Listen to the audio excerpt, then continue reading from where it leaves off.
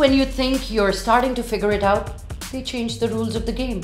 But I'll tell you the funniest thing about us humans. Shockingly, we are survivors. Really, think about it for a second. From sad breakups to split ends to noisy neighbors, we have survived 100% of our bad days, and slowly but surely, we are coming back to life. 2020 has also taught us that we cannot control everything. No, cross that, we cannot control anything. And we can all make the plans we want to make, but at the end of the day, we got to leave it up to destiny. My guests today are both epitomes of destiny winning over plans. You have seen her in a whole variety of roles in Bollywood and South industry movies. She has created a niche for herself through a series of impressive, unconventional and standout roles in films. I have known her for decades now, and I cannot imagine she was on her road to being an engineer once upon a time. My second guest tonight is also a former pre-med student, but you know, he too decided to pursue theatre and acting. He has been a household name in America with his fine performance in Heroes. He has consistently impressed his audience since then. And most recently, the young kids on the block cannot get enough of him after Mindy Kaling's Never Have I Ever. So excited to welcome almost engineer Taapsee Pannu and almost doctor Sendhil Ramamurthy. Welcome them.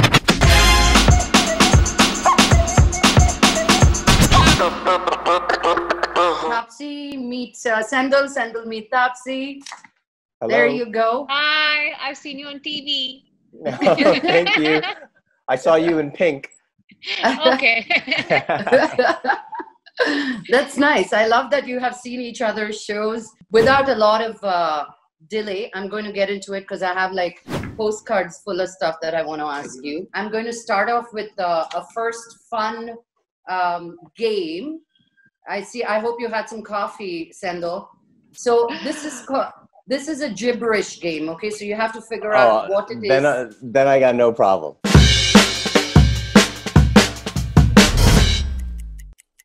Fear off messing out. Fear of messing up. It's I don't close. know. Really, both of you give up? This is the lockdown edition. Fear off. Go Come on, away. Sendhil, please. At least someone needs to answer this. Come on, Sendhil. Fear off. Okay. Go away. This is gibberish. You're supposed to try translating it, or like it's not like you have to know the meaning of it. It sounds like. Fear off messing out. Fear of messing out. Fear of missing out. Okay. Now I get the game. All right. Oh, okay. Finally. Yeah. Now I've got it. Okay.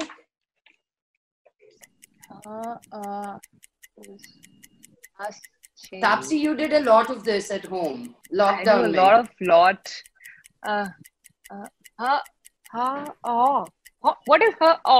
Her, us, us. Is it us or us? Who are you? Only from India. Huh? It's who are you? Cheers. House chores.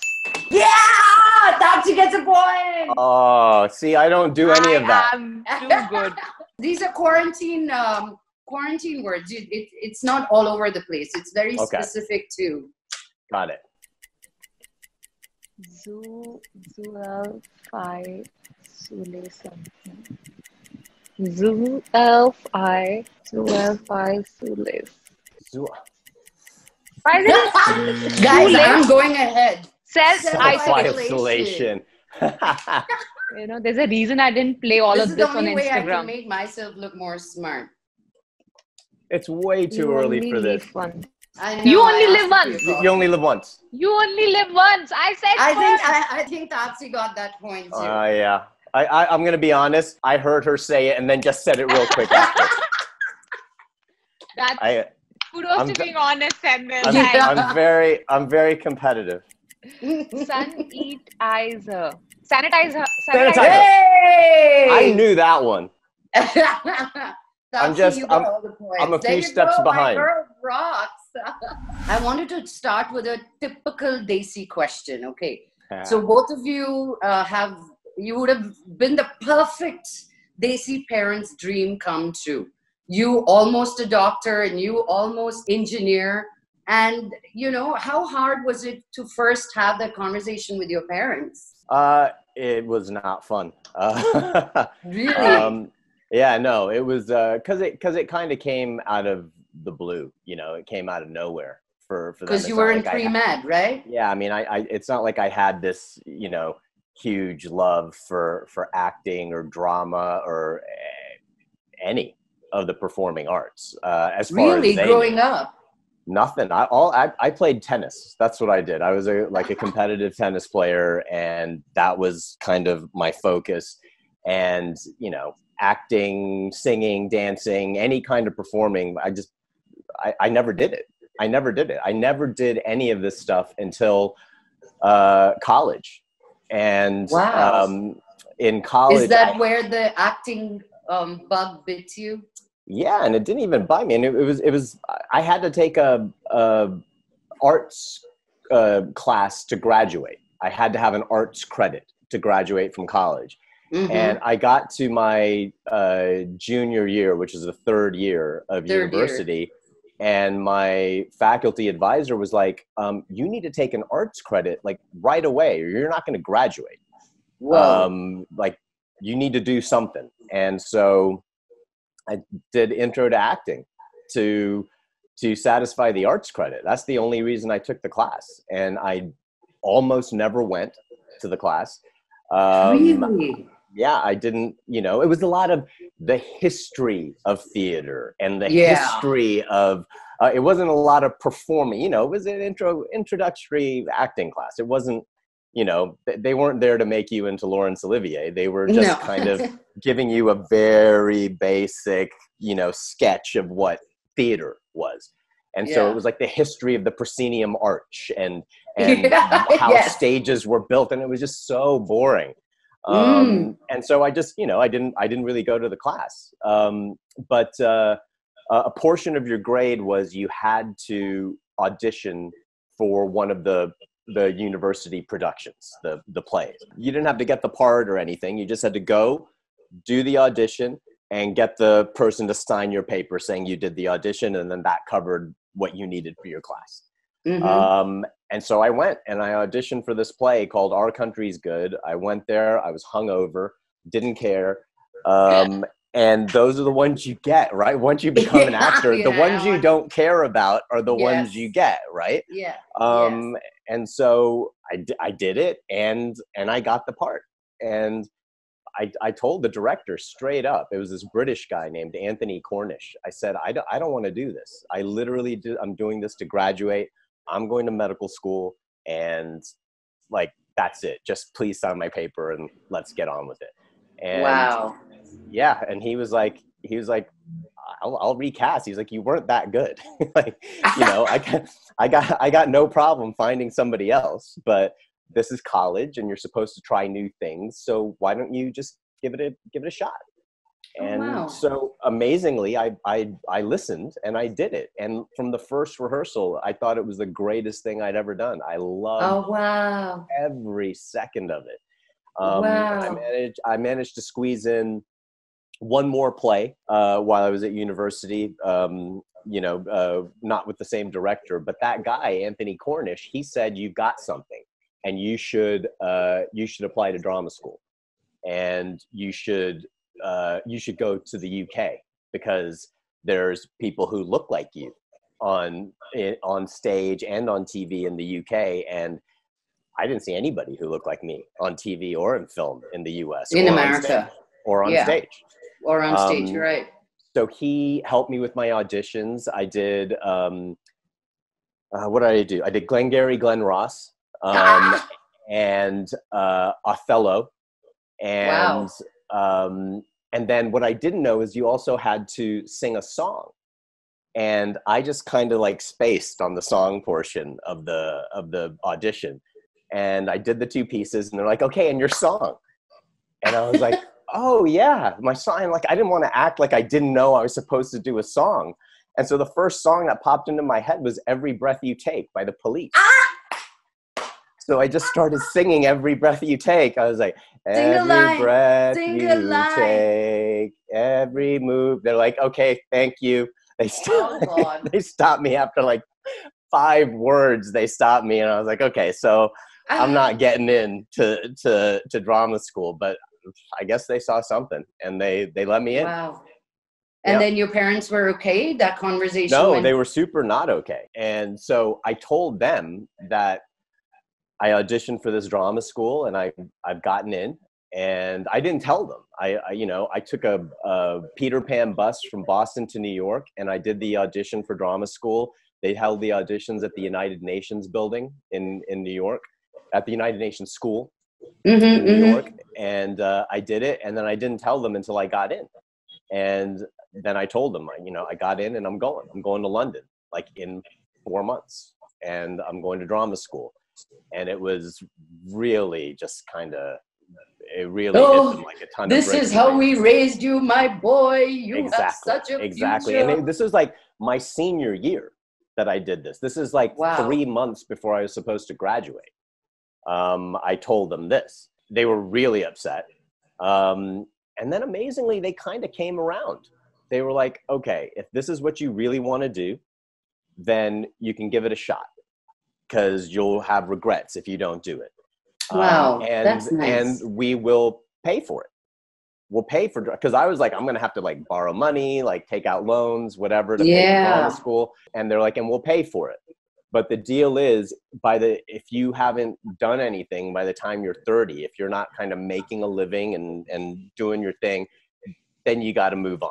It's not a good look to be like a 50-year-old man trying to Indian man, mind you. Exactly. Trying to land a Colgate commercial. It's not. It's not a good thing. So I said, deal. And so I went and I did it, and they came to every like performance that I did. They came to every play. I did, almost solely theater for years and years. Yes. And then 30, before I knew it, was coming up, and I was definitely not making enough money to support myself, and I thought, I guess this is it. I'm gonna have to find something new to do. And then I auditioned for Heroes, and it just kept going and going and going. I kept auditioning. I had to screen test 5 times, and then I got it, and that kind of changed everything. And that was when I was 30. Wow. Yeah, so I was ready to pack it in. Yeah. Wow. Taapsee is not yet 30. Oh, she just turned 30. I know that. Yes. You are. So you've already accomplished a lot of stuff before 30. Yeah. You're way ahead of the curve. Yeah, I think my strongest line in my hand is the luck line. I guess I give a lot of credit to that as well. Okay. I think my story, mostly. So it's more like it's for Sendhil and for everyone else who's listening. I know everything about you. Know it. I have to frame questions differently. Like I can't cut through, bypass. I have to start properly. Yeah. Taapsee is my find. I introduced her into movies. Oh, wow. I'm her first producer. Yeah. Oh, very cool. Okay. Yeah. So there should be like certain perspective answers which you should be giving, and I should just be listening then. But no, because your perspective will be different from how I see things, because we were on different sides of the table at that time. Yes. So yeah, my parents, it's very similar. Some things are very similar to Sendhil. The fact that I never ever took part in any school play, drama, skit, nothing, not even in college. I'm an engineer, so I was like, I wanted to become an engineer. I loved studying. I loved maths. I loved my physics. And I was only into dancing since I was a kid. I used to do stage performances in Indian classical dancing. And that's what really, I think, got me to give those expressions and just be fearless in front of camera or people, but never acting, never drama, never dialogues, none of those. So when I was in college and doing pretty well, and then suddenly I was like, I don't think I can work in a 9-to-5 job every day for the rest of my life. So I think I need to do something different maybe. But now I'm in my second year of engineering, and I can't quit. that won't go down well with anyone. So I thought, okay, let me just like do something on the side. And in second year here in India, when you are in second year, you are 18 years old, and you can start working side by side, right? So I got my portfolio clicked.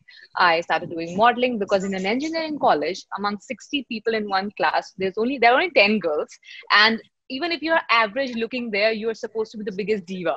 So everyone makes you feel like you're the most beautiful looking girl, because there are barely any girls in engineering. So everyone's like, oh, you look very pretty. You should get pictures clicked, and maybe you can do modeling. So I was like, oh yeah, I think I look very pretty. Let's go and get pictures clicked. So I got pictures clicked, and that's when so I got a lot of assignments for print photo shoots immediately after. I think the next day itself, when I got my portfolio. Did a lot of ads only for the sake of pocket money and just to keep doing something different. And by the time I finished my graduation, I started getting calls from South to do a lot of Tamil and Telugu films. And I was like, I remember telling them on phone that I don't know how to act, and I don't even know your language. I don't know why you think I'll be capable of doing. And they were like, no, don't worry. You come here, we'll teach you. I was like, they look more confident about my acting skills than I am. So I was like, let's jump into it and let's try. Because I saw an ad of yours. I think it was a mixie grinder. Yes. It was blender. Yes. It was an ad I did. I think because of those ads that people started seeing me around quite a lot. And then then I started getting those calls. So I went down and I went to Hyderabad. I met all of them there. And I was like a sheep in the big city, because I just, I didn't even finish my graduation. I was in my final year ending days when I was just talking to everyone. I was about to give my exams, and then immediately after my exams got over, I went down and got the pictures clicked in the look, and they gave me lines, but I was terrible in mouthing those lines, because I had no idea how to deliver dialogues. But something clicked, maybe. I don't know. You should ask them what and why did it click so well that they decided to pick this girl. And then, but you know, you were picked. You were picked by one of the top directors. You know, I had auditioned for that film about 20, 25 girls, and there were girls that I really liked that I wanted to cast in the film. But there was something in you that, you know, K. Raghavendra Rao, who brought Bahubali to us, you know, so there was something about you. I mean, even before we gave the Heroes ad out, we sent yours out. We really launched you and how. Like, it wasn't just, you know. What Taapsee's saying is true, though, in that you do have to have somebody believing in you, even if you maybe don't believe in yourself, especially when you're starting out. You know, you need somebody to take a chance on you, somebody who sees something that maybe you don't see in yourself. And I think that's the key for anybody who's had any kind of success is, you know, you see something in this person and you say, okay, let's just take a shot. It's not that they see this person 100% is going to be a huge success. Like, there's something there. Let's take a punt. Let's take a chance and see what happens. She didn't know the difference between an eyeliner and mascara. Like, she had no clue. I don't know the difference. You don't need to. But a girl in movie, I have no idea.